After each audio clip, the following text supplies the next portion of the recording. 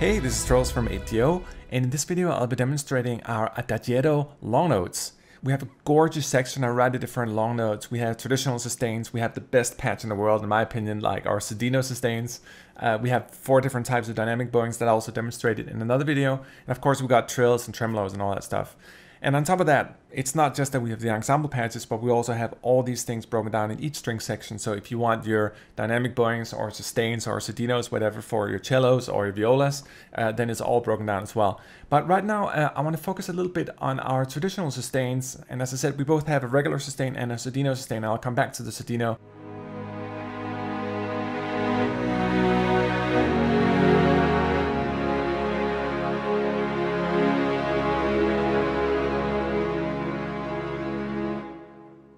Sort of a nice overall tone. We also ensured that with the Adagietto we really got some punchy, more fortissimo stuff. It's better for like pop and rock stuff, but really if you just want to get your pad strings in, there's a nice punch once you get a little up in dynamics. Watch this button here.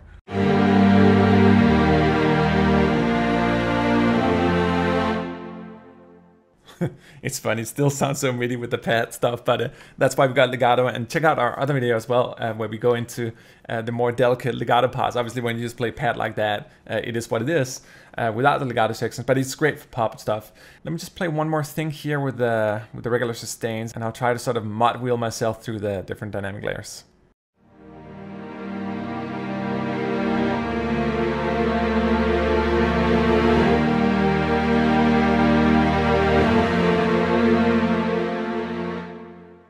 And as you can see down in this note here, I was holding it down throughout the whole chord progression. That's another great trick. You sort of blur the transitions a little more.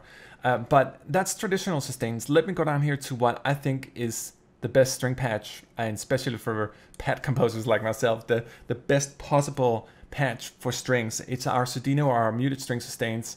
And I think it's about as perfect as you can get a patch without legato.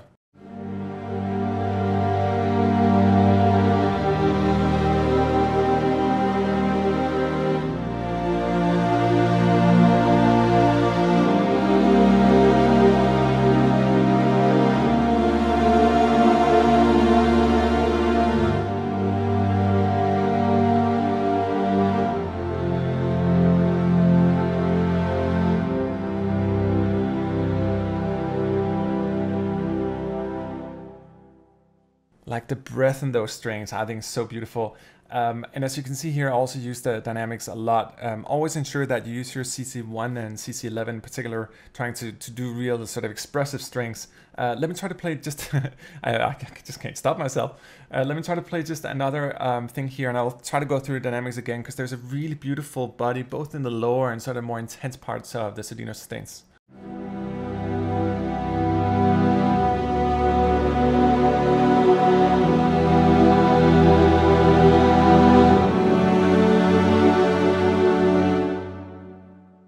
And I think there's something magical about the lower notes in Sordino as well. As commonly sort of regarded, you think about Sordino, you think about the higher ends, but I think there's a beautiful body.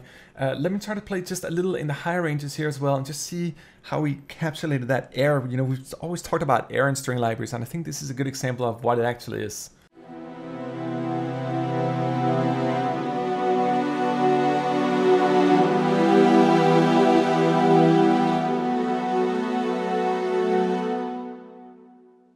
And as you may know, Adagietto also contains individual sections. So let's say that I wanted the Sordino I just played, but not for the full string ensemble, but maybe just for the violas.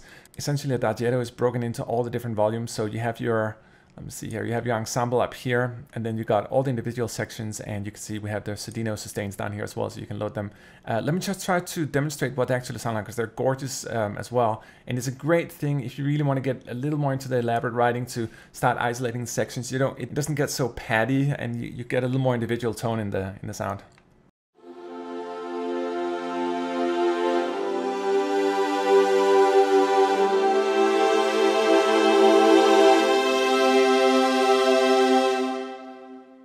And it's nice with that isolation. You can almost hear sort of the individual players and the individual vibrato a little more on the right side here.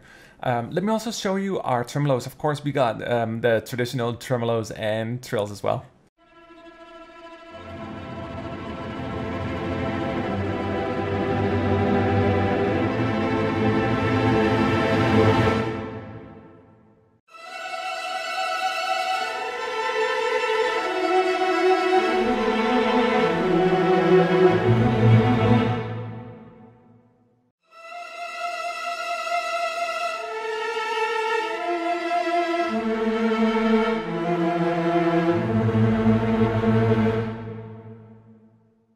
And last but not least, let me also try to demonstrate a little more with our dynamic bowings here. We have another video dedicated to this, but I want to show a few more tricks in this video.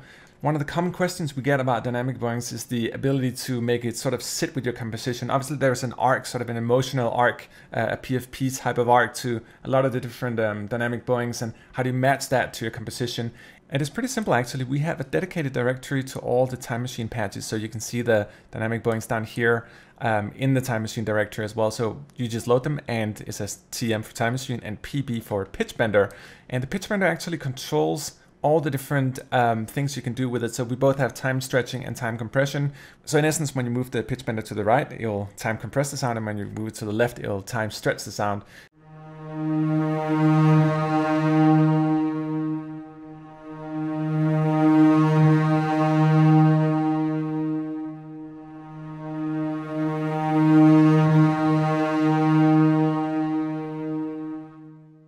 I'm just gonna try to play a little bit more here. I love these guys, so can't help myself.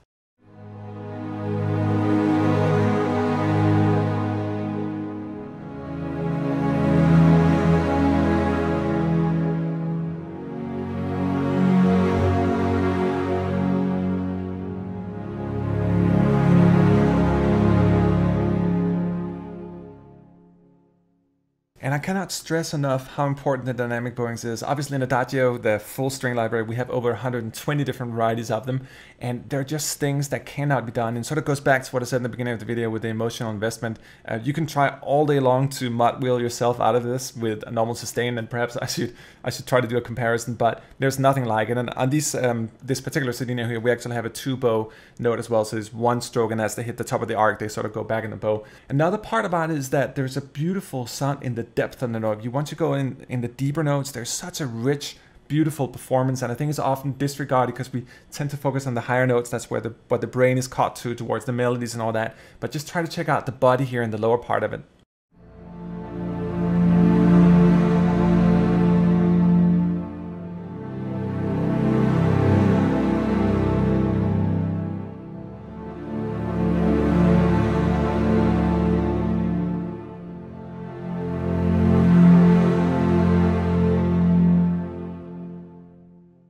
And of course, as well as I mentioned in the beginning, we have isolated sections also for the dynamic bowings here. So let me just try to play a little bit. I'll try to play the same thing I just did, but just with the isolated cello Sordinos.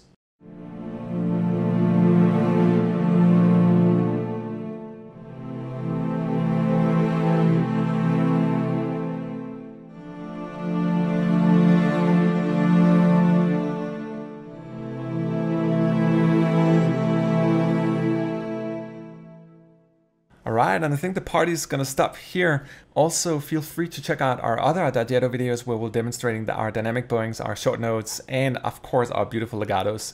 My name is Troels. This was Adagio Adagietto. Thanks for watching.